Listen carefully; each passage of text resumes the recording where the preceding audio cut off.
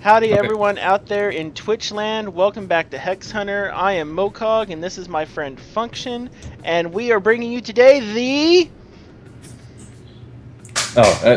General's tent. Yeah.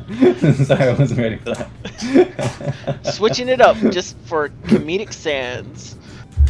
Today we want, here's our small talk for today. Small talk, Mokog is being bad at the internet. This is not a story, it just happens.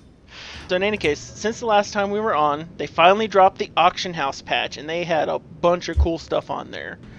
So aside from the two big meaty parts of the tournaments, they had starter trials, which were really nifty. I played through mine. Have you played through your starter trials yet, Function? I've actually only done one of them. I mean, Mhm. like one game. I haven't even. I guess the idea is that you play through a series of games, and at the end you get like a reward pack or something, or Yes. like a So collection of cards. the way I Um, found that it works is it looks like you go through 3 games, and the first one you start with is you have to start with whatever the racial starter is.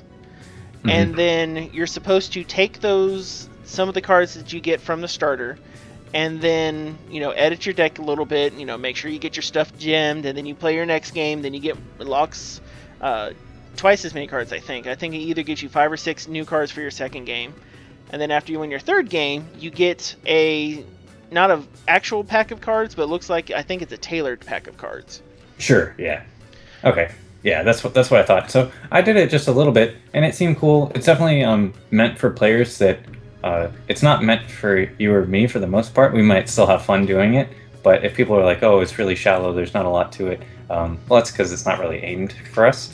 And really, it's aimed for the players that don't have any cards in their collection at all, or they have no idea about Hex. It's kind of like a mini tutorial. Maybe not really a tutorial, but it's like a way to, as soon as you get your beta key, you can start playing right away. So that's definitely probably a problem for whenever they send out a wave of 1,000 random keys to strangers and they log in, they're probably overwhelmed at first, especially if they're not like TCG vets. So I'm really glad they did this. There are a couple of things I would have liked to see, and I think one really big implementation I would have liked is when you finish the game and it gives you new cards to add, it would be cool if it gave you like 3 different, I don't know, commons or something, however they wanted to balance it, and you got to pick one of them that you wanted to add to your deck, or 2 of them. I think that would be a good way towards, for the new player, getting them to understand it, like you can choose what is added to your deck kind of thing. I think maybe putting a choice in there would make it more interesting for new folks. And the other thing is, it's kind of awkward that the very first game you need to play with one of the starter trials, which is good, or one of the starter decks, but then right after that you can use a completely different deck. Yeah, It doesn't have to be the same thing. I think that kind of breaks a little bit of their theming. Mhm. One of the things, there's a couple things I would have liked to have seen with the starter trials. I think a big one I really wanted to see on there is I would have loved to have seen an animation like where they pop up the cards for you. So for instance, you get I can understand a system message telling you what's going on. That's perfectly fine that you get in-game mail. But I think, you want that interactivity for your starter trial, because if you compare it to the starter experience for, let's say, I don't know, Hearthstone? Their intro experience, it's pop, it's got a whole lot of polish on there. And getting your first set of new cards, it's a much more engaging experience than just a system message. Yeah, I think I agree. Like it obviously it could use a lot more polish, and Hearthstone's a great example because that what Hearthstone is trying to accomplish, it accomplishes very well. And pardon me. The starter trials are kind of targeted in the same direction as what Hearthstone in general is trying to do, and it's just trying to reach out to the casual players and provide them something, and provide people who are completely and totally new and oblivious to the genre at least a starting point to jump off into.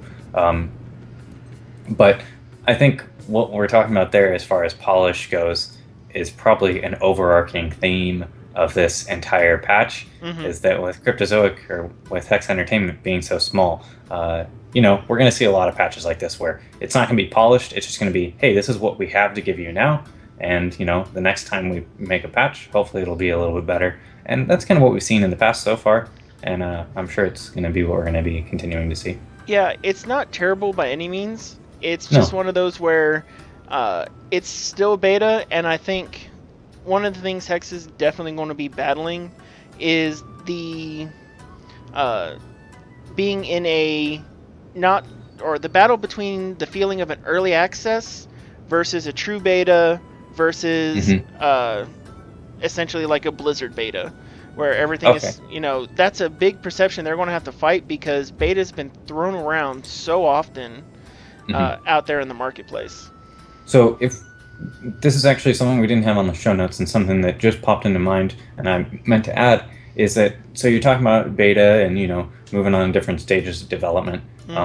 And we're at like still almost even in the alpha state in some senses. Like, they still have a lot left to implement, and or it's a very early beta, you might call it. And at what point can they go from open beta to release? How much polish needs to be there in order for that to happen? I don't think that's really a question I can answer. I mean, that's for the guys. But it's just interesting to think about, like, when would you individually be happy to see them move from open beta to release, at least as far as implementation wise? Right now, the auction house still needs some work, and the starter trials, like you're saying, could use some more oomph to them. And I think those are the kind of things that, once those are polished and once those are closer to where we would like them to be, is when they can start moving towards release, at least. Most definitely. I think if we went to the forums and pulled up like the list of promised implementations and all that good stuff, yay on the forums and everyone who's pulled that together.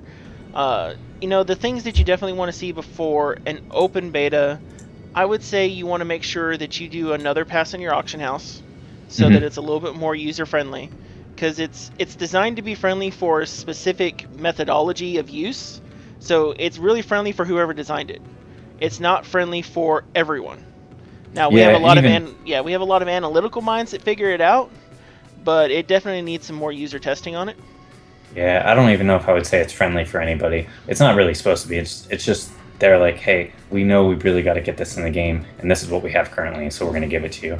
And even like the mods and whatnot in game chat were saying, yeah, we have a lot of stuff in the works. And I think Colin made a post on the forums that said, they're already coding a lot of the fixes or adjustments and polish steps to the auction house. So it's only going to get better from here. Yep. And that's one thing I would definitely want to see more on. I'd like to see a little bit more out of game, so out of actual game animation, very much like the polish they put on the Wheel of Fate. So I'd like the Wheel of Fate level of polish to starter trials. I'd like to see that before we hit open beta. I think that would be immeasurably amazing for the game to have that. Yeah, pre and post game, it would be really cool. This is pretty simple, and I'm almost kind of surprised that they didn't put it in with what they did. But having because they already have like the art for it, is the starter pack that you can buy in the store, have that shown when you're picking what deck you're going to start the starter trial with. It'd be cool to just have extra little things like that, because they might be small, and at first you might not seem like, oh, it doesn't affect the gameplay, I don't care about it. But a lot of those things subconsciously go towards your enjoyment of the game. So so here's we jumped over here to the store. So we see we got 6 things in the store. I know they always want a simple store when they're in their client, but the makeup of this is actually really beautiful. Kismet's up here. It doesn't interfere with what you see in your top side. Buy Platinum is nice. It's prominent. It's got a cool graphic. When you mouse over the different items, you get a change over here to the right. You got your code redemption up here.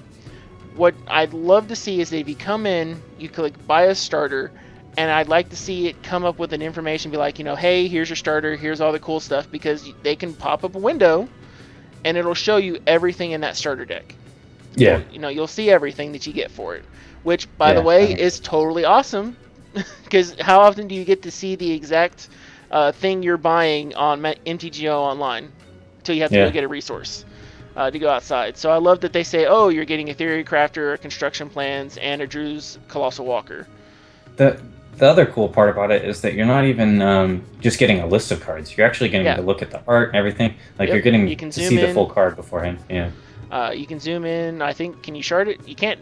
You can't put shards in the stuff that needs shards, but that you can get in there and see it is really cool. So we've got something awesome like this. I liked it to be one of those, instead of where to figure out your starter trial, you have to jump into the proving grounds, and you'll get a third button right here that says, "Here, start your starter trial."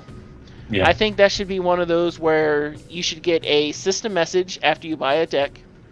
And then after you immediately buy the deck, it should come up, would you like to do a starter trial, or another option that, let's be honest, they have a little bit more insight on what the other options that they would like to have go on. But as soon as you buy that starter, you should have the option to do a starter trial, and it just take you in. And for a brand new account, I think it should force you into it. Yeah, I agree, because they already have it set up. Correct me if I'm wrong, that on new accounts, as soon as you log in, it says, hey, pick what deck you want for free. And so I was going to say, like, it should just throw you straight into a starter trial. But if they already have that pick what deck you want for free, then you pick your deck, and then it should throw you into just one game, just that very first starter trial game. And they could tie in a lot of like tutorial stuff like you see in just a lot of games out there where you kind of have to click through it a little bit. Maybe for some people, and you played that first game. That first game was terribly, terribly easy anyway. It was definitely designed to be a starter experience to kind of get used to like the turns and what things flash where. Like inside the game is not a problem. It's got its beauty, it's got its good design and its good work. It was one of those where you want to see those animations when you get the new cards, because that's more satisfying than a system message. I think it would be a really cool idea that, like, to take the being able to choose option that you had. I think it would be really good to apply that to the final win and say you have your choice between one of 3 Shin Hair starter packs, one of 3 human starter packs, and each one has a slightly different build. They could take the deck in a slightly different direction. So it could be like you're talking like in the final when you get like your tailored one. So it could be like you're choosing between 3 different rares, which all aren't really chasey rares, but they're ones that could build your deck in a different direction. They all tie in, and maybe each of those rares comes with a couple commons or uncommons that also tie into that same card. And yeah, I like that. Well, the starter pack is a 15-card pack. It's designed to be like a booster, so you get a rare, 3 uncommons, and then uncommons. It's just that those commons and uncommons are tailored to the specific starter deck it comes from. Okay. So what I think would be really fun, especially to kind of get this choose your own style sort of way, is you get some really basic upgrades in your first trial, some more advanced upgrades in your second trial, and I think after your third trial win, you should really show the diversity that you can do within each of the tribes, essentially. Because in Shin Hair, you can go the super growth route with mass swarms and growing. You can go the blood destroyer route, or you can go with the kind of stompy wild route, or just the burn blood route, and just have Shin Hairs as kind of a side portion of it. And even if it's just 2, I think they would add a lot of depth to it. Yeah, so if you're going to do like the Shin Hair 3, you're saying you could do a Swarm one, and maybe the rare you get in there is like Onslaught or something. You could do the Sacrificing one, so that's like could be with like the Hop Ritualist Hero and stuff. or Ritualist. So maybe you get Hop Hero for the rare. Yep. And then we're talking maybe like a Burn one, and I would say like Life Siphon, and then the other card that lets you sacrifice guys. That's 2 rares. Yep. But you could figure something out there. Because the other part of it goes in. Or Dinosaurs with Rooster. Yeah. And another good one would be, the reason that you do that is because then it gives other players a reason to go in, and you want to make those decent rares. Maybe not the super chase stuff, but decent, because then there's another reason to go in and drop another 1,000 platinum. Yeah. So not necessarily someone who was in a part of the Kickstarter, but maybe someone who wants to come in, drop 20k platinum, get a couple starters. Maybe they really, really like the Shin Hair, and maybe one of them's an Izume in one of those. Izume is a really good Shin Hair card, but it's very Shin Hair focused.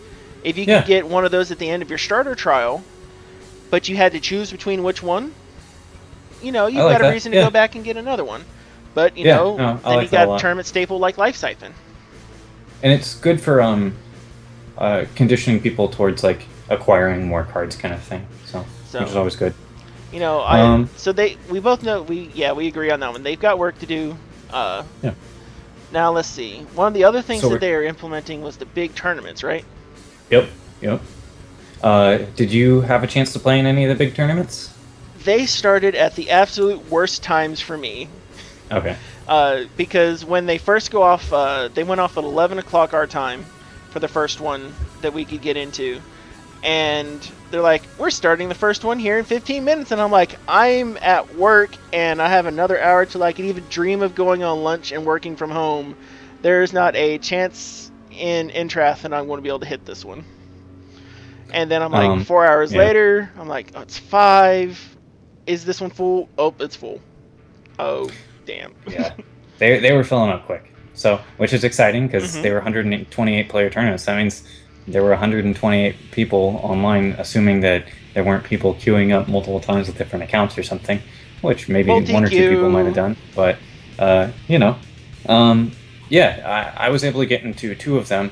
I got into the very first one, and I did pretty well. I think I made 1 or 2 misplays that probably cost me a game. I don't think I, or no, actually, I didn't.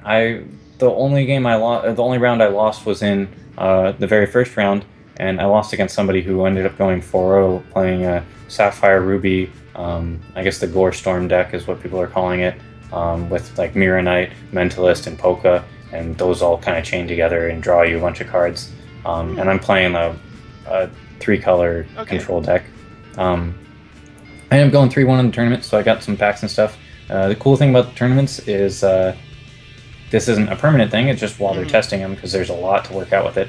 They're all free, and there are prizes. So it encourages people to join. And I would say, even if you think you have no chance of winning, it's a good experience to just jump in there and do it. It's free, and hey, you might get lucky and you might win some packs, because I managed to snag some. So while I was in that one, the next tournament, which was going to fire 4 hours later, it opened up for registration right when the first one started, and so it filled up very, very quickly. By the time that I was done with round 4, it was already full, and I wasn't able to get in. And then I hear that there were a lot of bugs with that one. The first tournament, we had very few bugs, so it seemed like it kind of steamrolled a little bit. Going into, and I should say also about the first tournament is, please, if you haven't done one yet, you should remember to build a sideboard for your deck, because I did not, and that cost me a little bit. I jumped right in with a deck that didn't have a sideboard built. But going into the third tournament, I changed my deck. Well, I registered for it, because you can register for the tournament well ahead of time and then go do other things. You can use the auction house or deck builder or open packs or whatever else you want to do. The problem is, if you change your deck list at all after you've registered, it causes bugs with the entire tournament for basically everybody. Oh, wow. If just one player did that. And so that kind of snowballed very quickly. I don't even know. Well, no, that tournament finished, but it definitely had a lot of issues. I had times where in the very first round, before it even started, it gave me a match loss. Oh, wow. So I had to win the next 2, which I did. I won them pretty well. And then I went into the next round. I did all right. But the problem was, it was taking so long with so many bugs and everything that I just dropped at that point to go get some food and stuff. And I hear it finished a couple hours later. But the tournaments are 4 rounds, so you should definitely set aside about 4 hours or so to do them. They're going to be a little bit faster than that. They should be. But you should at least budget yourself the time just in case it does go long.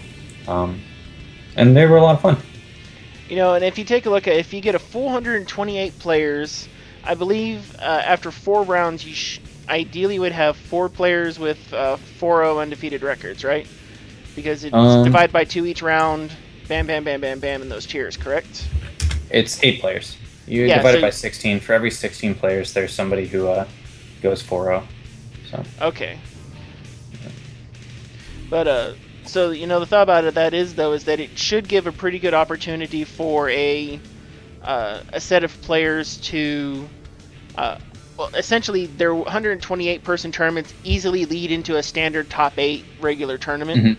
So hopefully that'll mean that they are pretty good on having their standard code take care of the top 8.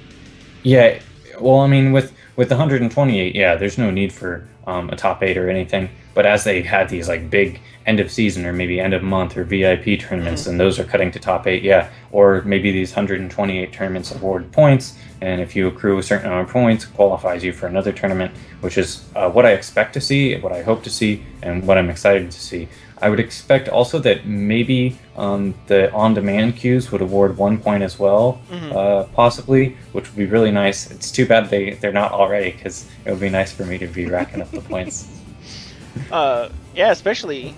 Oh, that would be. It also, if they were able to start up the point system for even something that maybe not necessarily like in prep for HexCon, but just like a special VIP setup, so that we can get a little bit more constructed fun stuff going on. And the Angel Dons love me on this fun game.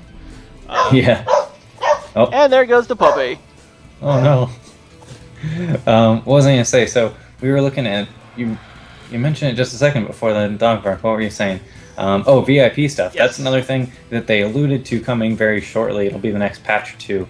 We can expect there to start being VIP tournaments. So that's pretty cool.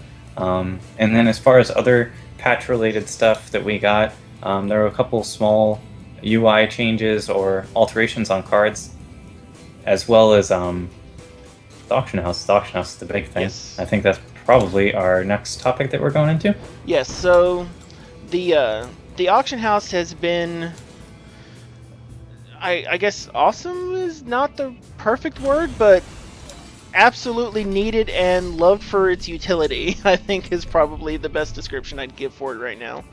So we'll jump over here to the auction house. So the auction house, it's, the UI is, I wouldn't say it's a super polished UI, but its UI is definitely serviceable, and I have seen worse things come out of larger companies, most definitely.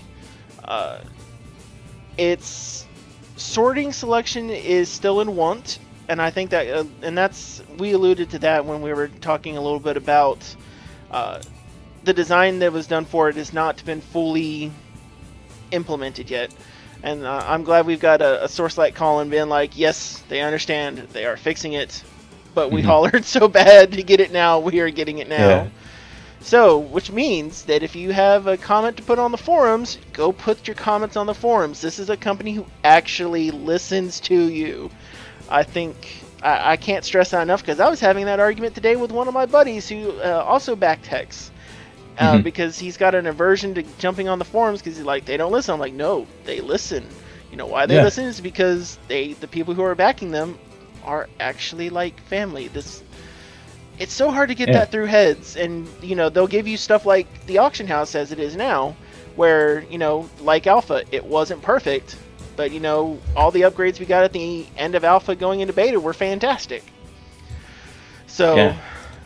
And I mean, even in game, like they have the there's Hex Rex and there's the Nobles, kind of like the they're in here. I guess we call them, the moderators of the channel, and that they'll take a lot of the input and bring it back to the team, or they'll be able to answer questions. A lot of the things that I see people maybe complaining about on the forums are actually things that already have some sort of solution.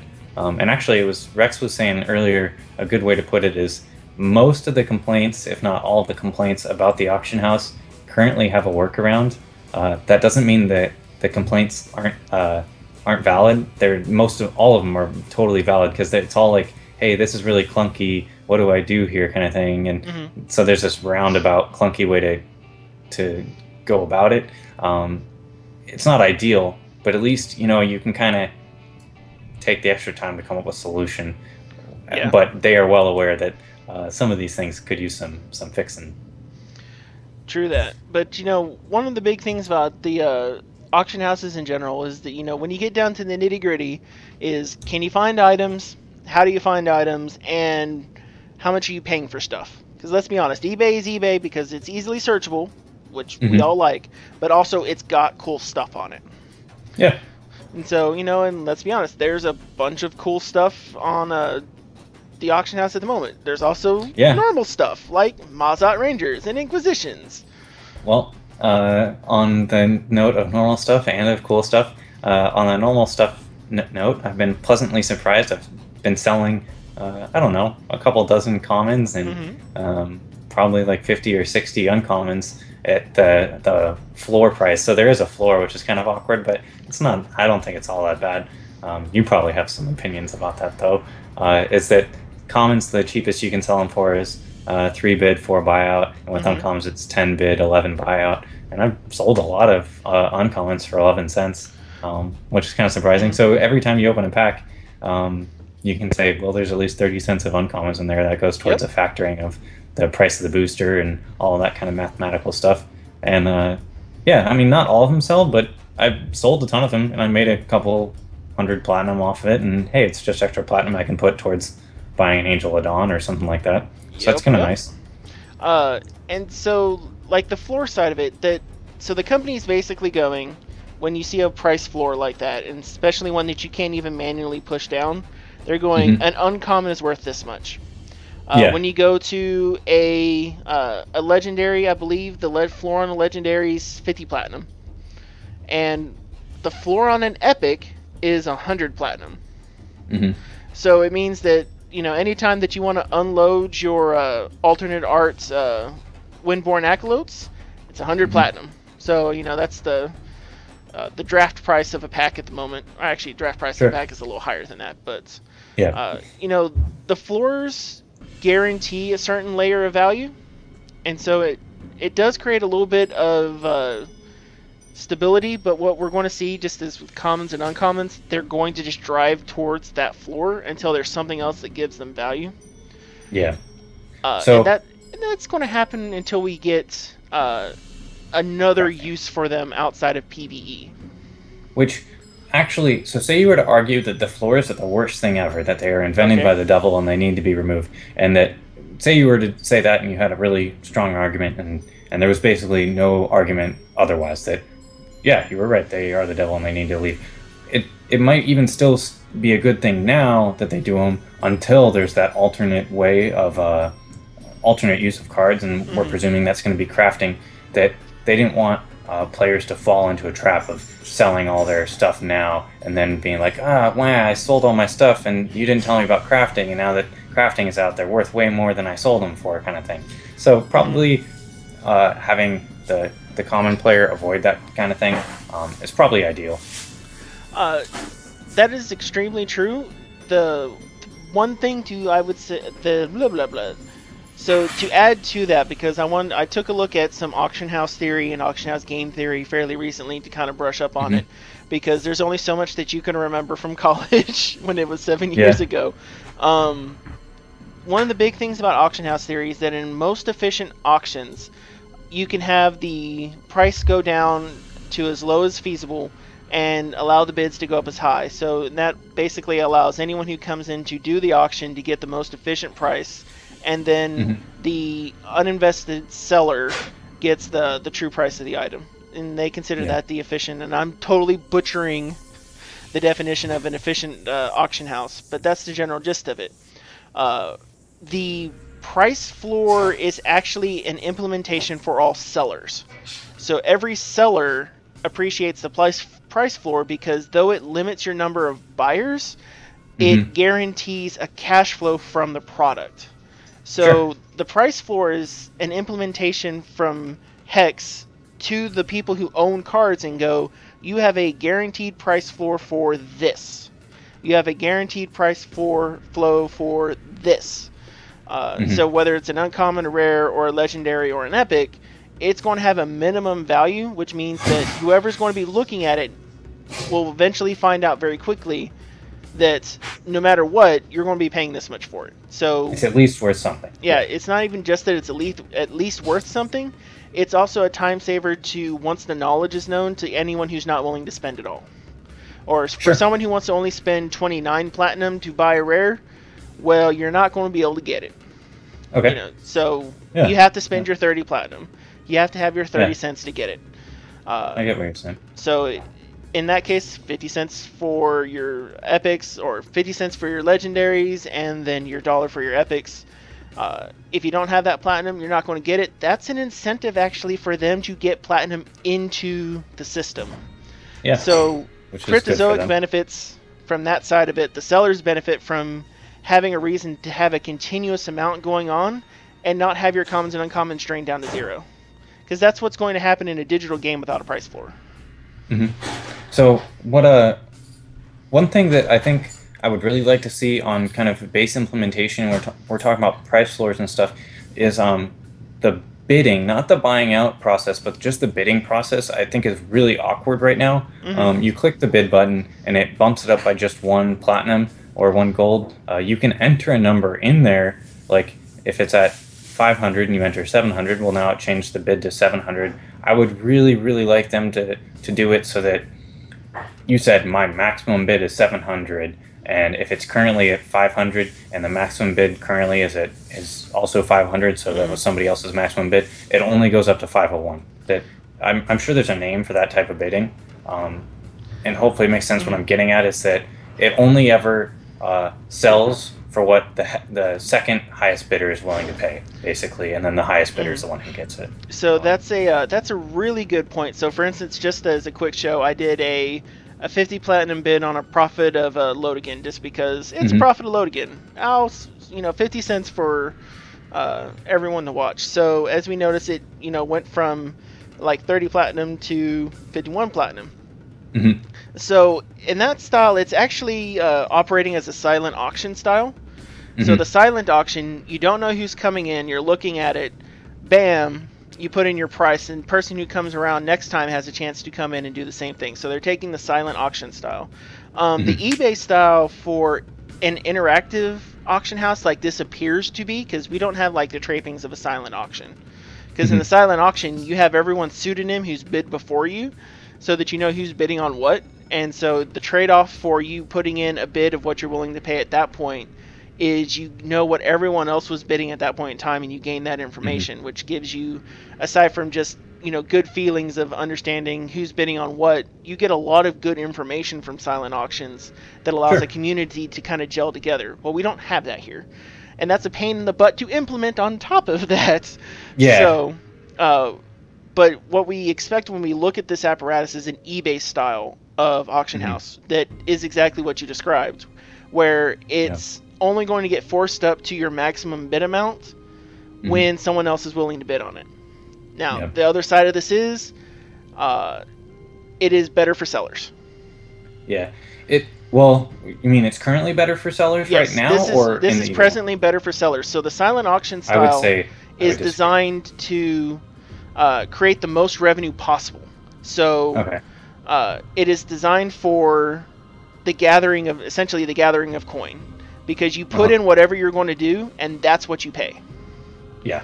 And so when the next person comes along, if they're willing to put more value down on the table, they put all of their value down. It's a more efficient way of clearing it. It takes more personal time to recreate the eBay method, but the seller benefits. Okay. So the one. Okay. Well, this actually is not what you're talking about. This is more of kind of a dummies guide to it, is what I was about to say. Because what you're saying, I wasn't going to disagree with it, but no, what you're saying is totally true. What I'm about to get at is just a flaw in the implementation, maybe, or something else that you can probably tell me. So one of the very first auctions I posted was a primal pack. I wanted to see what I could sell it for, and I made a really big mistake in doing so. I posted it at the price I wanted for the buyout, and I thought, I looked at what they were already going for, and I went a little bit lower than that. Turns out they've dropped a lot since then. But so I posted a buyout that turns out to be higher than market value. I also forgot to put something in the bid column, and luckily I found a solution about this. But so the bid on that was then 1 platinum. In this case, because the auction house, you can't see all the auctions at once, you can only see 15, and you have to sort through them kind of awkwardly. There's a way to kind of narrow it down with filters and whatnot. But nobody was seeing the auction, and so then somebody right away bid 1 platinum on it. So now my primal pack, which I was hoping to get $15 for, I was now going to get 1 cent for. And as soon as somebody has bid on something, you can no longer cancel the auction, which was the very first thing I tried to do when I realized what I did, but it was already too late, less than 60 seconds later. which it kind of sucks. Maybe there should be a cooldown. I'm totally fine with them saying, hey, you can't cancel auctions once they've been bid on, but it would be really, really nice to say, except for this 5-minute window right after you post them, to correct those kind of mistakes, because that was a genuine mistake and it sucked. Luckily, in this case, I asked somebody else to say, hey, would you at least bid $10 on this? And if I don't get any other bids on it, if it stays at that, once trading's implemented, I'll just give you the $10 back. And it's to me, the primal pack is worth more than that. So I would like that. And that's what we did. But for other people, maybe that didn't have that option available or didn't think of it, that's really unfortunate. Because I could, with the way the auction house currently operates and how it's kind of clunky, I could have seen that primal pack easily going for 200 platinum or something, just because the bidding increments are so awkward, and like it's a problem of maybe the silent auction. Yeah, it's not, the bidding increments is not necessarily a problem of the silent auction. It's that you don't have a huge incentive to bid more than the minimum. Yeah. And that's the concession to the buyer in the silent auction. So when a bid war starts in a silent auction, a lot of value goes to the seller. But when there's not a bid war in a silent auction, a lot of value goes to the buyer. And that's the give and take of a silent auction. So the bid war kind of provides some liquidity to it, maybe is a term you might use, or it makes it like kind of, it makes it work better, I would say, in some senses, as long as it's still accurate and nobody's inflating the price. The problem is I think it's hard right now for there to be a bid war in the first place. You have to be watching it, and it's because you don't have what would create a bid war is once you get less than a certain number of time. I would say in current implementation, I'd say less than 6 hours. A ticking time clock incentivizes quicker bidding. Sure. So what we have now is basically a bid and leave it scenario. Yeah. And the bid and leave it scenario is better for the patient buyer. Because if you're willing, you need to be willing to buy it, and if you don't win it, walk away and wait for the next one.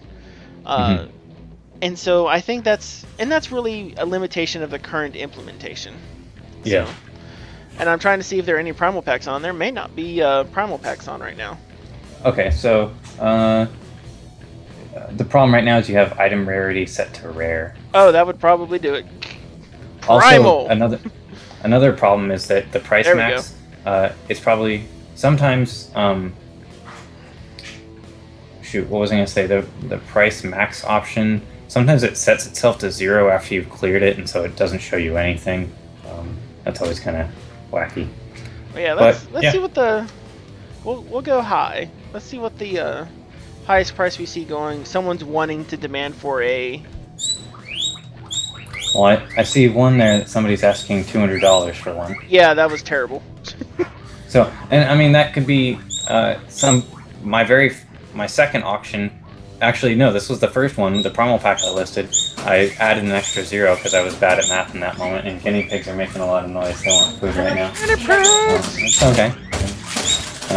But what were we saying? So, but yeah, things. On awesome note, I just sold an alternate art Azawa for $45, which is more than I valued it at, so I'm happy about that. But somebody was happy to buy it, so I guess it's a win-win situation for both of us. Hey, Mythic. Welcome, Mythic. I don't think everyone just suddenly bought all of the... I had primals and then they were gone. We're going to pop out of the auction house and pop back. I think it's probably experiencing a small error.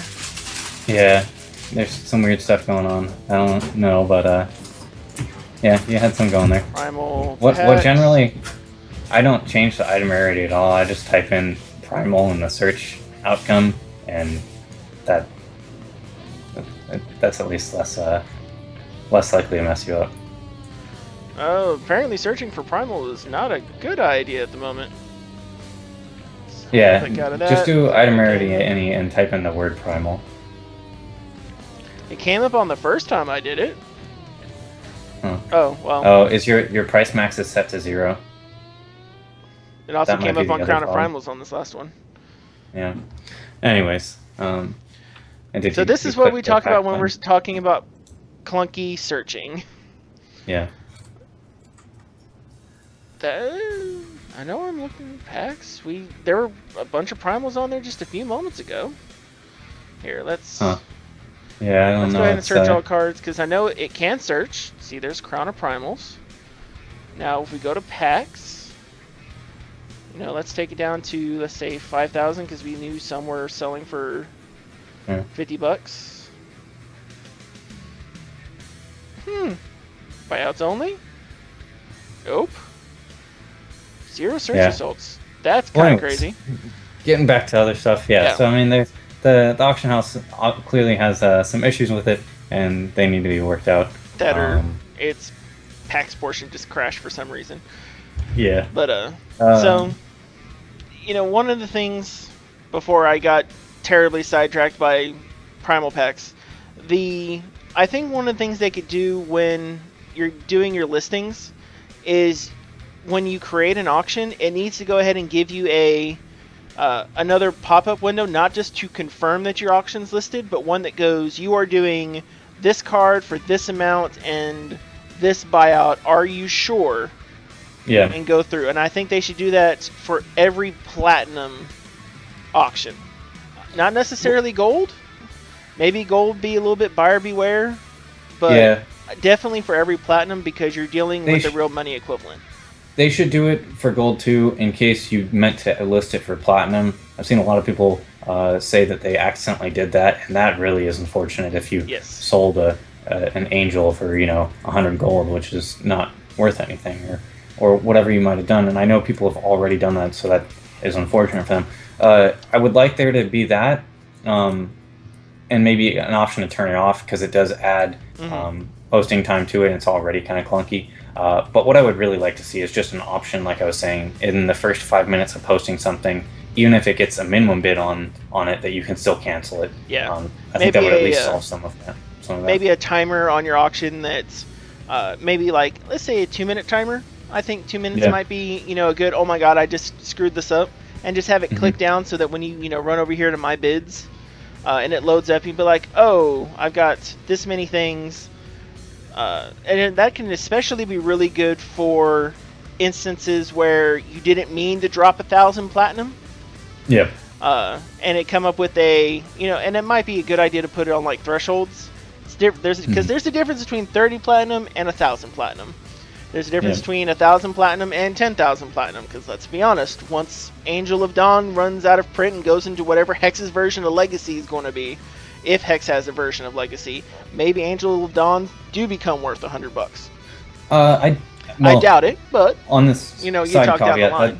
Angel is not the type of card that will be. It'll always be a good card, but it's never going to get much better than it currently is. Did I lose you? No, you didn't lose me. It was just I can't argue the future on that because almost all of my TCG experience has been with what I would call a fresh TCG. The one that hit the largest number of sets hit, I think, 7 sets, which is and the way they designed it was actually very good for integrating them all together into a play environment, and they tried to design it that way. So it never actually hit a block cycle rotation like a lot of other successful TCGs have, like WoW and Magic and some of the others. And so what that means is that I have very little experience for the transition of states, and that's actually where I'm doing a lot of my personal research, is going in and seeing what was playable in Standard in Magic, how it transitioned to Modern, how it transitioned to Legacy, how it transitioned across each of these realms, and what the valuations look like across the way. Because, a card that may look terrible now could be absolutely amazing later on. Yep, that's one thing we were talking about. So in Angel of Dawn's case, the big drawback is that in some games, in either games where it's in your opening hand or in games where you are playing a deck that relies on drawing a bunch of cards, Angel has a very high potential to just be a 4/4 steadfast flight for 5, which in, I would say, Eternal formats is not very great. It doesn't bring a lot to the table on its own. It's vulnerable, and it is expensive. That's the biggest drawback. That if you're playing troops, you want them to be efficient and fast in Eternal Formats for the general, or be very, very resilient and Yeah, the Angel is not the most resilient. So. Like if it came in with Spell Shield, that'd be a different story. Oh yeah, it would be bonkers. I mean, it already is bonkers. It's very good. Don't get me wrong. Yeah. And it has anytime you can cheat a card into play, that's exactly what Angel is doing. You're in a sense you're playing it in some way you would not ordinarily be able to do so. Is going to be really good. So in that sense, that's where it has some extra value. If you're able to abruptly end your opponent's turn off of sacrificing a troop, and then you could put it back on top. I don't know, some kind of weird shenanigans combo or something like that. It might still be good. But Angel, it's always going to be decent, and it'll be an iconic card. But true. Once it rotates out, I expect it'll probably lose some of its value. Vampire King's an iconic card as well. Yes, very yes. Yeah, people really like the Vampire King. I've been playing some of those in Constructed, they're pretty good. But what is our? I think actually Vampire King's going to be a really cool foil. Sorry, I get sidetracked by Vampire Kings. So it will be pretty good foil. And this kind of leads a little bit in like our observations on what valuations have been for like cards for gold and platinum. And because earlier today I put out a couple tweets kind of asking, if you've got like a really good deal, go ahead and get it out here on Twitter. I'd really like to see what people are seeing and valuing as good deals, or also like how much are you seeing for like the gold to platinum ratio on cards. And I'd like to take a second to kind of explain how some of that works. And I think probably the best way would be to take a look at alternate arts that you can. So we'd want to take a look at alternate arts that you can get from actually the use of gold. And so a good example of this is Windborn Acolyte right now, because it's an epic, being an epic alternate art, and being a common one that you hit fairly often. Once you got 100 common chests, you're pretty much guaranteed at least a playset of Windborn Acolytes. So it's really good at going, how much gold are people willing to ask for one of these? How much platinum are people going for? Well, 100 platinum increments makes division really easy. Yeah. So, and you go, okay, so now what's, if the average price is going to be 100, which is what it appears to be for most Windborn Acolytes, how much gold is a Windborn Acolyte going for? Because it's good 1/1 flyer, it's going to look pretty foil, it's also an alternate art, it's going to have at least a monochrome amount of desirability. It's not going to be the same kind of scaling that you would get with like a Wrathwood. The rare, because the rare Wrathwood Colossus, I've sold one of those for 125k, and its platinum value was only about $6. And that really skews my numbers, because if I go by that, I had essentially, pull up my handy dandy calculator here, you got 125k, and it's worth 600 platinum. That's over 200 gold to a platinum. But when you go take a look here at Windborn Acolyte, like this one right here for 7,500, well, that's just 75 to 1 platinum. Drastically different. If we start taking a look at our, we'll switch this to gold only bids. So let me interrupt here on the Windborn Acolyte. In this case, you're comparing the 70. I would say almost in some ways, if they were a ton of Wrathwood Colossuses listed, which there aren't, but if there were, that might be the better example, wouldn't it be? Because in this case, the Windborn Acolyte, the platinum price you're seeing, it being 100 might not be what it's worth. We don't know if those are actually selling at 100. I would suspect they're probably not. But I have no way of knowing. So if the ones being listed at 100 aren't actually selling, then realistically maybe the Windborn Acolyte price, the most somebody would pay platinum wise for it was 60 or something. We're just throwing a number out there, but you can't list it at that price. Doesn't that provide a problem for your experiment here? What you're doing is you're looking for bounds, because you can always find an instance, but you want to find your upper bound and your lower bounds before you start trying to really take a look at what your functions are going to be in between. And so now, because if you take a look, what is the true amount of platinum you have to spend for the minimum amount of gold? Well, if you ask yourself about a draft, for $1 in platinum plus 3 packs that you should have anyway, you get at least 5,000 gold. So if you take a look at that's a 50-to-1 ratio. And if you put in the time investment to win, you're getting 20k out of that with your skill. So your 20k to your 1 platinum, you get the 200 range. So that's 200 to 1. But the difference is that you have that sunk cost of time in between that kind of fiddles and plays with it. But, you know, the no time version of that is 50 to 1. So ideally, you shouldn't see a Windborn Acolyte's gold price deviate much further than dropping from a draft and rare drafting. Because the most efficient way to get gold for 1 platinum or for 100 platinum is a draft. Now, the other side... So you're kind of setting that... I kind of get what you're getting at, and I think now, some of it's probably going over my head. Yeah, this only exists right now because of Kickstarter rewards. Yeah. Because the other way to look at that is, once Kickstarter rewards are finally all gone, which we're nowhere near having happened yet, it's actually 700 platinum for everything from the store to 5,000 gold at present, until they take away gold rewards, which will happen one day. Hoard your gold, everyone. Just like in real life, hoard your gold. Yeah. But if you take the auction house price of packs, which is a much truer market value, it's 400 platinum, maybe 500 platinum, give or take a little bit of volatility. So 500 to 1,000. So that's actually 500, 5,000. That's a 10 to 1? Yeah, that's a 10 to 1 ratio. So 10 gold to every 1 platinum, which seems kind of reasonable-ish for a drop. You know, you buy and enter a draft for 500 platinum, you get 5k gold plus all the cards you got in there. As kind of a side currency seems to make a little bit of sense. Yeah, I mean, I like to see, so like I was saying, this is more one where you definitely have more expertise than me on, so I would say take anything I say with a grain of salt, but one thing I do like to see is that I've seen a number of Angel of Dawns sell for, I can guess, well, I know at least 2 have sold for 200,000 gold, and that currently they're priced, I want to say, in the 1,300 platinum range, if that goes anything into the equation. So we're saying 200,000 gold, and that I know of for a fact have sold at that. But I have a feeling that there's some that have sold for dramatically more, maybe 350,000 gold.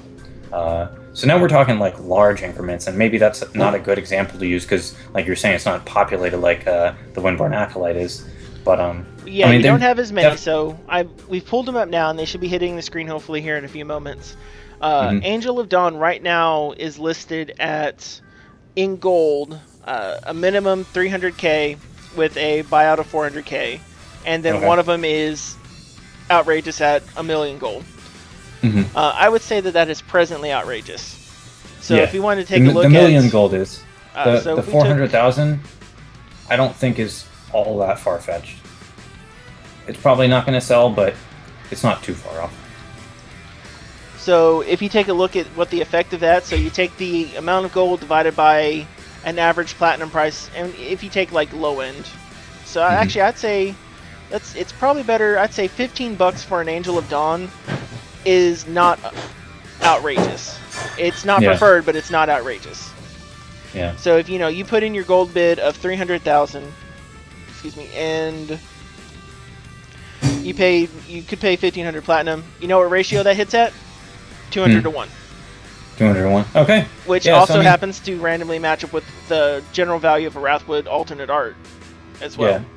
Yeah. Okay. Yeah, Wrathwood alternate was what I was going to ask about next. And I definitely see that, like, if I had to guess, I was going to say it would be somewhere between 160 to 1 or 200 to 1.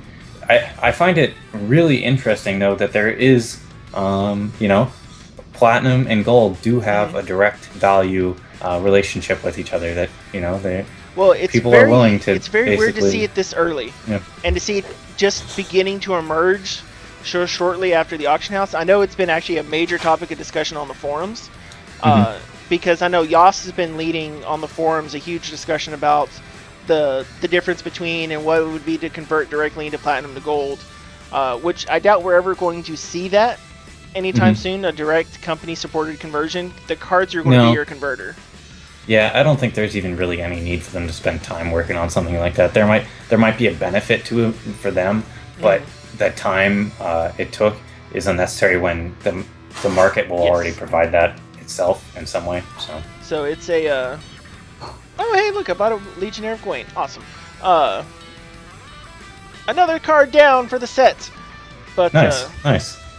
You know, it's one of those where what I expected gold to do and where I expected gold to really start getting its value in the PvP space was going to be much more related when you could start getting in that influx of gold, when it could do more things for you in-game. You know, when I could expect gold to go in and buy you either little upgrades for your decks inside of the PvE or have other wonderful uses going on. That's kind of what I expected gold to gain value. But just the ability to go in and roll on your chest en masse has a value to it. You know, just the time-saving value that comes in. Because, you know, they want to upgrade their legendary chest. 30k a pop is kind of rough. You know, essentially, because if an Angel of Dawn sells for 300,000 gold, that's only rolling on 10 primal chests. So that's kind of what that's saying. An Angel of Dawn is worth rolling on 10 primal chests.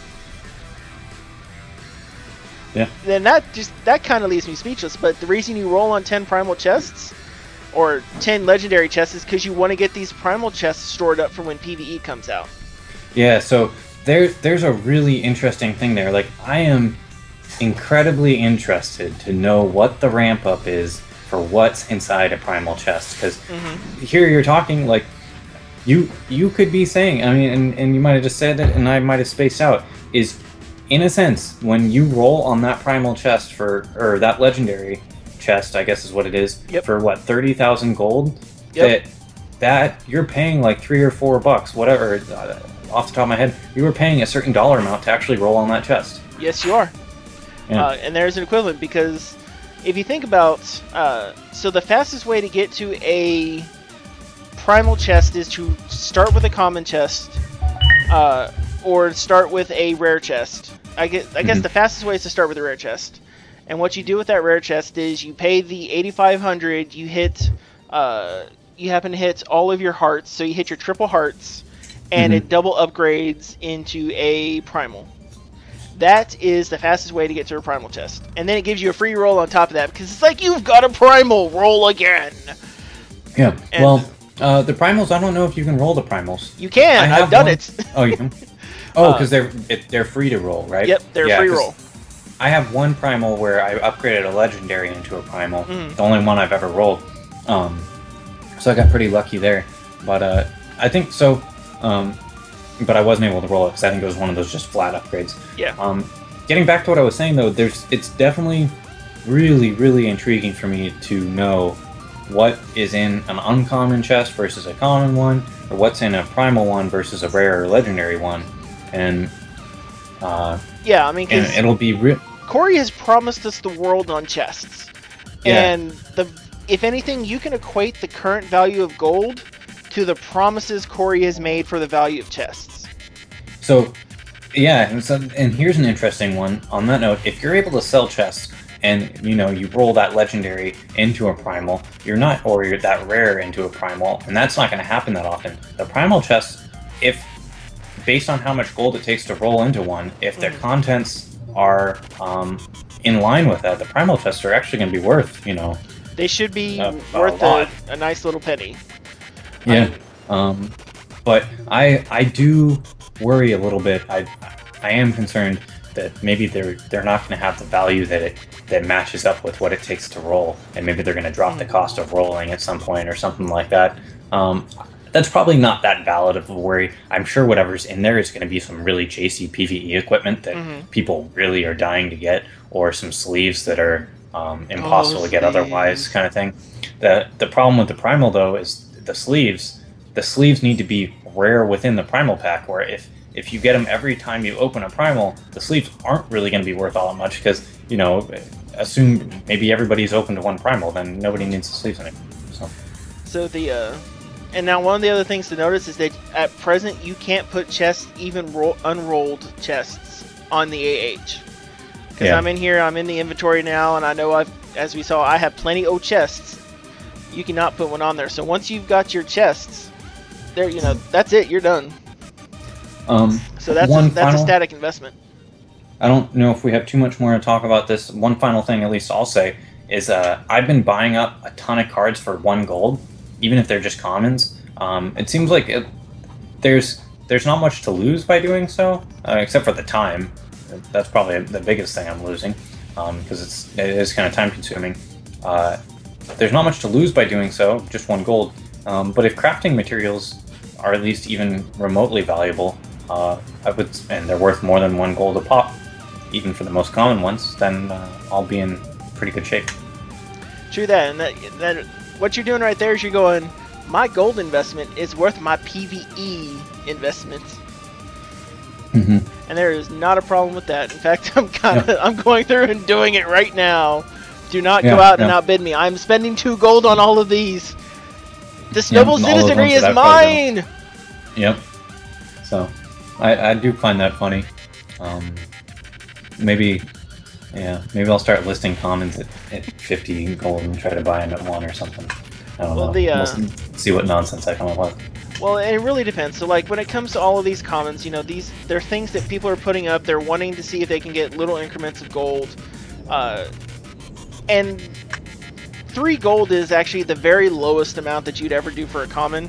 Because what we ended up seeing happening is that if commons still could not demand the value of platinum that they come in at like 3 or 4 cents, they're only going to sell for gold. Yeah. And so you go, all right, so what is the gold of a common worth? It's going to be worth whatever their crafting material turns out to be. Exactly, yeah. So, and that's if the whole market goes, buying a common for a penny is not worth my time of going to go buy packs or drafting. So actually, being able to list any commons for a penny right now is probably the highest value you're going to get for your commons. Yeah. I've sold a few commons for just a couple platinum, which is kind of nice. I doubt I'm ever going to be able to sell them any other time, so I figured I might as well try. The one last thing I would say is interesting for all of your equations and whatnot is that right now packs are selling for about 1,900 gold, I think, and if you win a draft, you get, I think, 30,000 it is. So you can almost think in some cases that anytime you win a draft, you're really, rather than getting gold, you're getting an extra pack and a half as far as prize payouts go. And if you look at it strictly that way, which works with all the models, everything we're seeing, there's no reason not to think that, because you can trade the gold for that if you wanted. So looking at the first place and all the rest of the spots, the prize payouts actually are better than they seem to be. Yeah, and let's see. So I'm taking a look at current. Let's take a look at the low end. So the low end here, aside from the one that I just bid on that I'm sure is going to get sniped from me in the next 5 minutes, the lowest you can bid out on a set 1 booster pack in gold is 15k right now. Okay. That is the current minimum that's out there, and the high is 19k. It looks like you've got a couple bids that are just below 15k, like 14k right here. So that's not terrible either, to be honest. I mean, I don't know if they're going to go for that amount, but because really the reason you want to crack a set 1 booster pack right now when you have all of the when you have a certain sizable amount of collection is for the rare and the chest. Yeah. And the reason you're going to want to crack to do the chest is you actually want a common chest to roll for, not upgrading to a legendary, but trying to get all of the side alternate arts, the other cards and stuff, which is, kind of painful, because I've rolled on huge numbers of chests so far. I mean, not as many as those who have had the larger packs or the larger Kickstarter tiers, but I've easily rolled. I've rolled over 200 so far. It looks like just about 200 chests so far. And when you start taking a look at kind of the drops from those, in some cases I've gotten really lucky, but then in other cases I've got a ton of acolytes and I've got a ton of the let's see, I have a huge number of acolytes and I've got a lot of the lightning elemental, Mhm. But then when you try to take a look at the other cards themselves, I've only pulled one water elemental so far. I've only seen one air elemental. And I think I don't even know if there's even a legendary one. I haven't seen it. Well, it seems like they messed up the rarities on some of this at least. But yeah, and all I'm getting at is the drafts. Like the payouts are much more generous than they would seem to be if you're ignoring gold as a prize.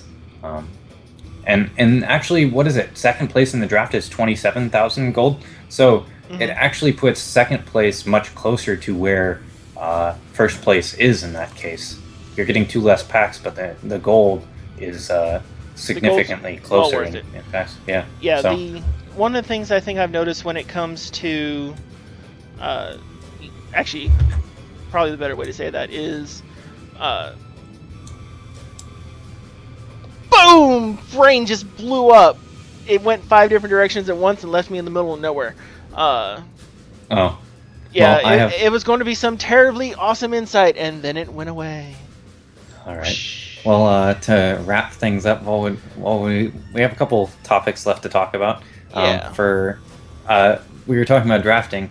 I might as well put this in real quick before we crack open a pack or roll on a chest or anything. I don't think I've told you about my curse. You have a curse. Tell me about the curse. Okay, so the curse is I really wanted to get a hat trick in draft, get 3 back-to-back draft wins. Okay. And it hasn't happened yet. And I've had so many times where I've got draft win. So I was ready to get the hat trick. And that's happened, I don't know. At this point, probably, I was going to say a dozen times, but it's happened more because that was kind of before I even came out here to Chicago. So it's probably happened maybe 20 times or so where I've gotten the back-to-back wins. And then every single time that's happened, I immediately lose round 1 of the very next draft. Oh, so that's my terrible. curse is right now I've won the last 2 drafts I've done. I won one this morning and one last night, and maybe I'll draft again sometime soon, and I can take another shot at breaking the curse. But the curse has held pretty tight grip over me so far. So I don't know. Well, and I think your curse is. The curse isn't necessarily that you're not winning the third one. Your curse is that you're losing in round 1. In round 1, yeah. Because at least if you hit round 2, you still get the 10K associated. It wouldn't be so bad. All right, let's go ahead. Let's go ahead and get this pack, or crack the pack. Crack this pack. Crack this pack. All right. So, nice. So we'll watch this come up here. So that So taking a look at the commons and uncommons. I guess I kind of have to wait for that to load up here. That's terrible. So we have. Oh. Are you seeing it? A legendary there. Yeah, I really want to flip the legendary. I'm going to flip the legendary. Okay. What do you get? Are you not going to click on it? You haven't clicked on it yet for me. I haven't clicked on it yet for you, and it's going to be hitting up in just a moment. Oh, that's terrible. What do you get? You got Comet Strike. Yeah. Oh, get wrecked. Yeah. So, are we going to take the Comet Strike and draft? No, absolutely not. It's one of the few legendaries that you look at it and you're like, well, that's a pass. Especially value drafting wise, you're going to grab it because it's a legendary if you don't have your 4 of yet. But even if you get one, their auction house value that I've seen so far is about it rivals about the value of another pack. Not a store-bought booster pack, but it's rivaling about the value of an auction house pack at the moment. Quiggins saying in chat here, it better salvage for some decent crafting materials. And I gotta agree, yeah. Yeah, you better get a ton of hexing gems out of this sucker. Something. But let's talk about the pack as far as draft goes. I would say, before we get into it, is that it's a very easy pack to pick from. But the runner-ups after that easy pick are more interesting. But let's hear your thoughts. All right, so starting with the uncommon. So Blinding Light is not a terrible fog effect, but I don't generally first pick the Blinding Light because it's just not kind of the style that I play. I do like the infusion of diamond for when you're actually building life drain, but I'm not super awesome on that. I found a lot of people have done really well with the Shamed Gladiator, and even though he's dealing that 2 damage back to you, with the right draft picks, that could actually become an asset. So the Shamed Gladiator is not a bad pick either. My initial with this setup, I'm pulled to 4 cards, I'd say. Okay. The 4 cards I'm pulled to is I'm pulled to Inquisition, because I've been a pretty consistent blood player. I'm pulled to Boulder Brute because of the utility that provided with its shard. I'm pulled to Counter Magic because Counter Magics make people cry. And I'm pulled to Gem Crazed Berserker because the utility that you get from putting on the right gems on the Gem Crazed Berserker. Yeah, Gem Crazed Berserker is definitely good.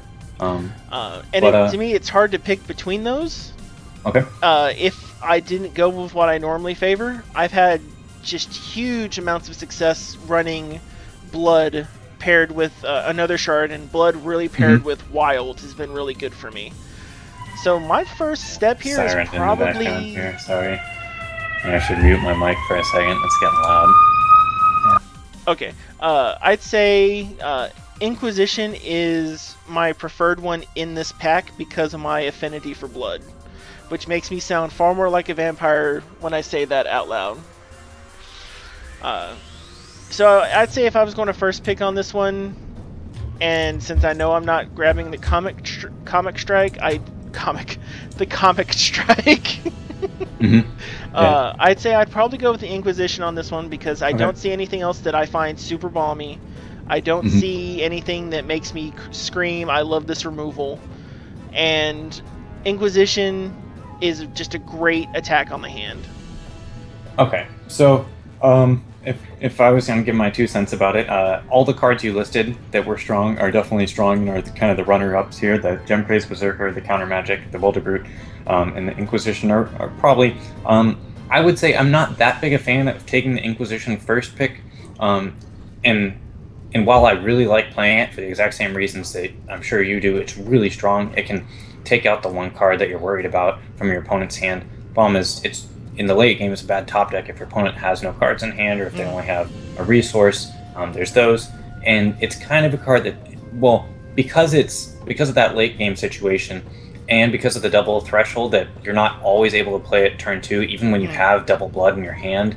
In the opening, you want to lay down a diamond card or something per se, and so then you're not playing the Inquisition till turn 3. That combined with it not being the best late game card makes you want to not play multiples of it, and picking it up early might end up being able to get them late because they're not that great in multiples. Still, having 2 in your deck, or 1 in the main, 1 in the sideboard, which is what I really like to do, is 1 in the main, 1 in the sideboard, has worked really well for me. So I like the Inquisition here too, like you're saying. Counter Magic, I think, is underplayed currently. I think at most, in all the drafts I've done, including Alpha, okay, I'm going to take that back. There's one exception to it, and I'll say it. At most, I've only had 1 card ever Counter Magicked, which is amazing to me. Like, I just don't seem to be playing against people who are playing it, or maybe there's just not that many people. You've totally not played me yet, because there was one draft where I Counter Magicked someone 3 times. Yeah, I drafted all 3 and they were in main board. I've played Counter Magic a bunch of times, though, and in the same sense, and I would say it's very, very good. It's easy to make it work for you, because a lot of limited games go really long. Not all of them do, but a lot of them do, and the 4-drops are the ones that are important, so hopefully you're on the play when you have the Counter Magic, you're able to stop their 4-drop, or that they miss a resource, and maybe if you're on the draw, you're all right, which is, either way, they're both pretty common situations. The exception to the Counter Magic one is that playing against Clint, a buddy of mine, in draft, he had like a bunch of Windborn Acolytes, and I'm ashamed to say that I actually lost against this. Yeah, it was just like all Windborn Acolytes and Counter Magics and Buccaneers, or maybe not even that. It was just Time Ripples, because the Buccaneers are good. So it was something that was bad. It was a bad deck, and we both agreed it was a terrible, terrible deck. And he totally blew me out with it. It was just I never was able to get anything on the board. And the Windborn Acolytes eventually actually killed me. Amazingly, 20 turns later, he had a couple, so it wasn't that long. But it was that got pretty ridiculous and out of hand. So going back to the picks, though, is my pick is Boulder Brute. And there's a couple intricacies about this pack. Is that taking a blood card, you're still leaving 3 other blood cards in the pack, none of which are stellar. So at least one of them is going to wheel, and they're all cards that I'm pretty happy playing. I've actually been liking Shadow Cove Witch a lot lately. What's up, Nero? How's it going? I'm just saying hi in chat there. Hey, Nero. And so the blood is an option in that sense. You know something's going to wheel, and in general, this is kind of a weak pack too. Like, yeah. There's nothing amazing about it, and most of the cards that are going to come back, like when this comes back around, the cards that are going to be remaining are mostly going to be trash cards, just because the pack is so weak. So in that sense, that's something to keep in mind. I would definitely take the Boulder Brute. I just think it's the most powerful card, and it comes with the benefit that you're cutting a color completely from the pack. So you're kind of showing a signal to the person you're passing this to. They hopefully didn't open some balmy wild card, and then that way. Gotta follow. You what? Oh, we just gotta follow. There you go. Sorry. Yeah, nice. I thought you said a fiddler. I was like crap. Thank you for following, Nero. Yeah, going to the wild is it's a strong pick here, I think, because you're cutting it, and hopefully your pack 2 is going to pay off. Hopefully, if you really live the dream, you're going to be able to cut Sapphire as well in the following packs along with it, and you can have those flying 4/4 spell shields that just win games on their own. And Nero's saying the same as the 4/4 shield brute is just insane. Like, it's so bomby. For a common, it's incredibly powerful. So yeah, Boulder Brute is a really great card. Yeah, now granted, you also have a tendency to just love Boulder Brutes. You've loved Boulder Brute since you've seen Boulder Brute. You said this card is going to own in draft, and you've also been correct, I will add. And the thing, it's generally tough for me to go between the Boulder Brute and the Inquisition. And I'll explain some of the reason for that pick, since we have had a couple people come in. Blood has turned out really well for me, and it's really tough for me to do for the Boulder Brute versus the Inquisition. But I have, anytime that I can get 2 Inquisitions into a Blood draft deck, it has done very, very well for me. Like, if I just tracked every single one of my tournament winning draft decks, it's had 1 to 2 Inquisitions. A couple of them have had 3. And it's just been major denial being able to hit on the turn 3, seeing what they've got, then hitting them again on turn 6 when they've had a refresh in their hand, and just doing denial down the board. Because the way you get rid of a 4/4 Spell Sheet Boulder Brute is Inquisition and Counter Magic. Yeah, actually, that's kind of funny that they're all in there, and that's totally true. The other one is sometimes you can actually... a lot of the other way to get rid of Boulder Brutes is usually double blocking with like 2 2/4s or something like that, and you make the trade, and hopefully you don't have a trick, or you have a trick in response. Yeah, but let's be honest, if you're running Boulder Brute, then you're looking for those easy tricks out of Wild. And a lot of time those tricks, they don't always wheel, but they're not picked first.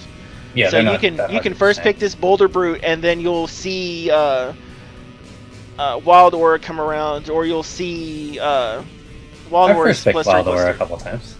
I haven't first picked Wild Aura a couple times. There's some times that I've wanted to, but those have also been the ones I had very terrible decks. Not a lot of times, but I've once or twice. But going back to the Inquisition, yeah, I really like it. What it has going for it is, and it's actually the same thing that Boulder Brute has going for it as well, is the card alone has the potential to win the game for you. Less so in the Inquisition's case, or less indirectly maybe, but it definitely does have the potential to just win the game on its own. If you're playing against a slower deck that relies on fewer win conditions, that its troops are either mostly weak and then a couple really strong troops or something like that, or it's a hand where they were really relying on having turn 2 or 3 removal potentially, but that was one of the only removal cards in their deck or hand, and you were able to get rid of it early, you can just run away with the game, and that's what Inquisition has going for it. And it's also, for instance, Inquisition best kills Tatalka, killing Zoltog. It's really good at taking care of those orcs that are just heavily mean to you. One of the best uses I found for it is killing options and essentially forcing my opponent into Shard Drought. Because the way, if you haven't had a chance to do this yet yourself, here's a fun way to do it. So you take a look at what your opponent has going for them. You take a look at what they can currently play.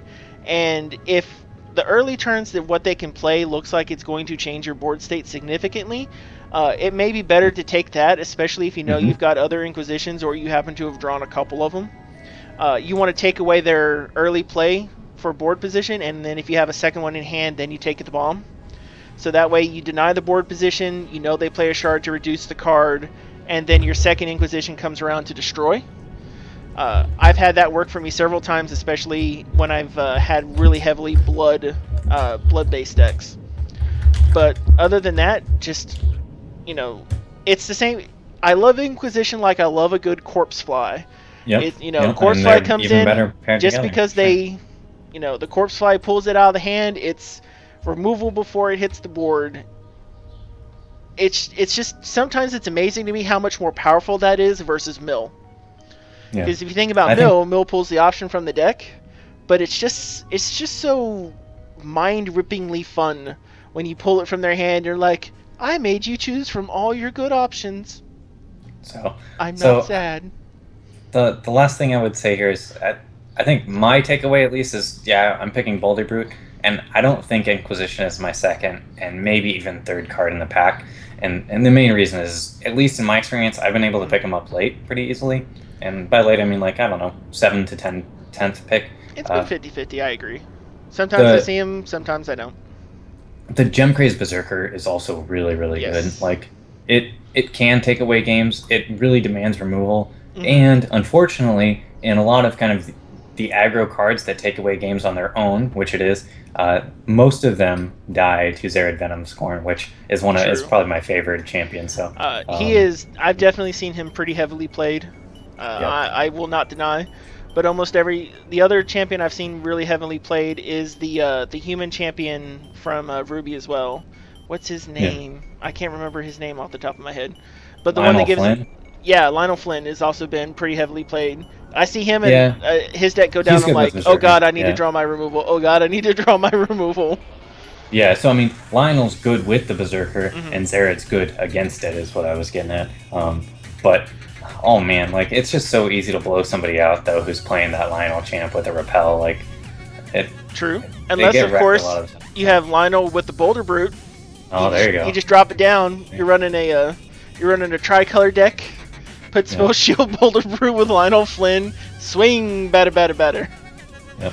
That's probably really terrible. So. Do not take that advice. That is bad advice, kids. Oh no, playing tricolor decks is actually good advice. I do. No, not playing tricolor. Yeah. Doing that version of tricolor is probably a bad idea. I agree. That's probably not the best. But yeah, tricolor, do that all the time because that wins games. So we did our pick of the day kind of thing. Yes, and we have a rare chest. It couldn't have given me a common chest. No. How do you see what chest you got? After you close the pack out, it pops up a chest afterwards. Oh, I guess I never even noticed that in the background, or I just haven't opened packs in a while. I think I've ever only actually opened 5 packs, so there's that. Oh, but, well, that's what you get for not knowing. Until then, let's go ahead and roll. Let's before we start going, why don't we are we gonna do a giveaway today? Yes, we'll go ahead and we'll do a giveaway. Why don't we get that going? Yeah, so let's go ahead and let us give away some packs. Okay, so we're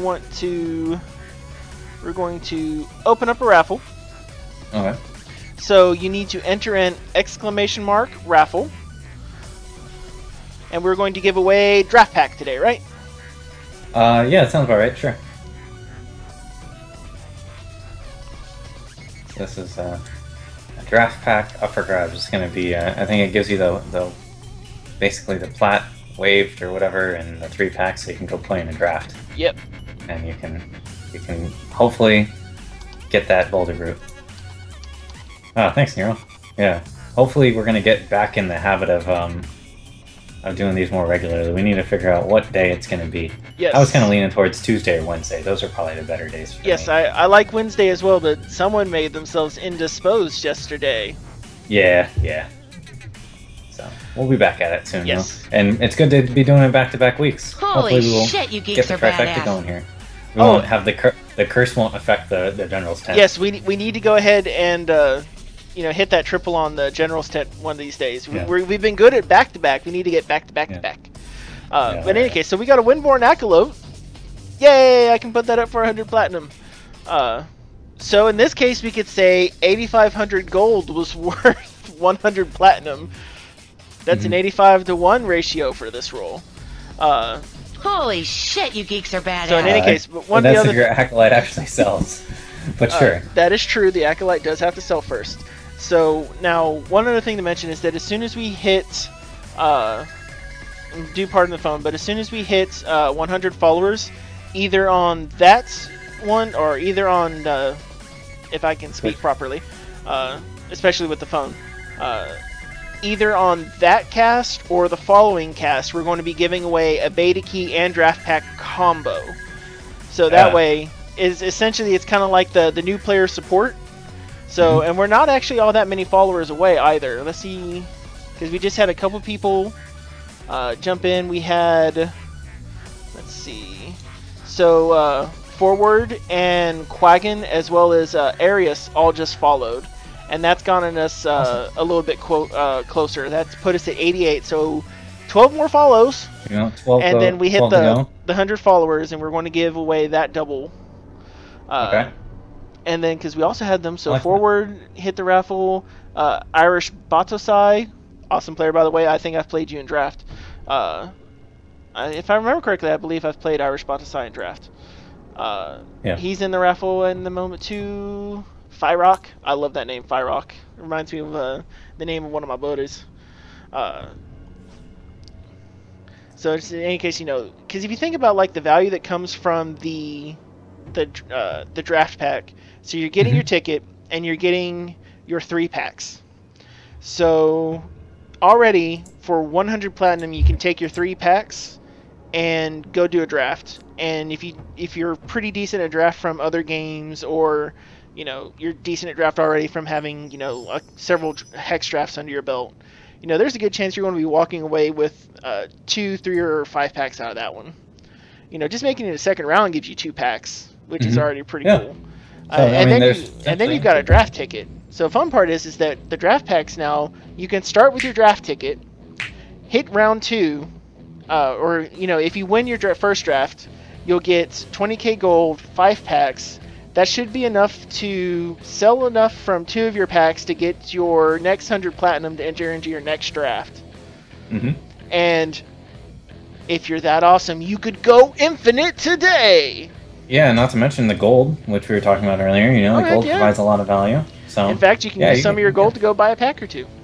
That would be quite the stretch for somebody who's never played Hex before to just go infinite off their first draft that we gave them. That'd be pretty sweet. Oh yeah. Or, and even if it's not just infinite, just to have someone just start out their collection, because it's really powerful with your drafts to build the collection, especially when you're keeping track of it, because your first set of drafts that you're going through, some of those cards may not seem like they're perfect for draft, but they may be valuable enough for your standard constructed collection going through. And even if you only get 3 rares, those are 3 rares you didn't have before. And sometimes I've walked out of drafts getting, drafting 9 different rare cards and using like 4 of them in the draft, and then going on to get like second in the draft. And we've been talking kind of like the whole thread of General's Tent lately has been, we've been talking my drafting strategy versus maybe your initial drafting strategy. It's changed a little bit now that you have your collection built up, but and I was definitely critical on playing to win versus just playing to build your collection. And in that sense, I'm probably not very a fair criticism, because that's what you wanted to do. And if that's what you're enjoying doing, then there's no criticism. If we're looking at strict competitive play, that's different. But we're looking at them differently. But what I was going to get back to is that it's entirely possible that we're going to just say that I've probably won more on average drafting the way I've drafted. But it's entirely possible that even while doing so, that the rares and whatnot that you've been able to pull actually are more value than everything else. With the auction house, it wouldn't be that hard to find out, and that's kind of interesting to think about. So yeah, it's because here's the we covered this a little bit last time, but since we have a few new people in here today, it's worth kind of revisiting in the short form. What oftentimes happens when you start your early value drafting, and especially if you don't have Kickstarter tiers, early value drafting, it's basically called put down $20 now, go in, spend about half of it on boosters and get some, you know, squeak out some value from the auction house on boosters, get about 10 boosters or so, and then go in and try to draft as many times as you can and pick every rare you can, pick commons and uncommons to try to win the draft, and you know, push for those second spots, push to get into round 2, push to get into round 3, because every one of those is just a value for you when you're going in. And you know, you don't and every time that you get a playset, every card above the playset that you draft, put right back on the auction house to get more platinum to fund it going forward, and just build them up that way. Because what ends up happening is that after a certain number of drafts, you end up really getting the common playset very quickly. You get really far in your uncommon playset crazy quick a lot of the time. And then like right now, I am always keep my drafts up here, you know, with a little bit of auction house stuff going on. I went from having you know, maybe 30% of my collection complete after doing my primal packs and a couple regular cracking in the pack open, to you know, something a lot more spectacular than that. I'm now, you know, total number of cards, I'm about 92% complete for all playsets.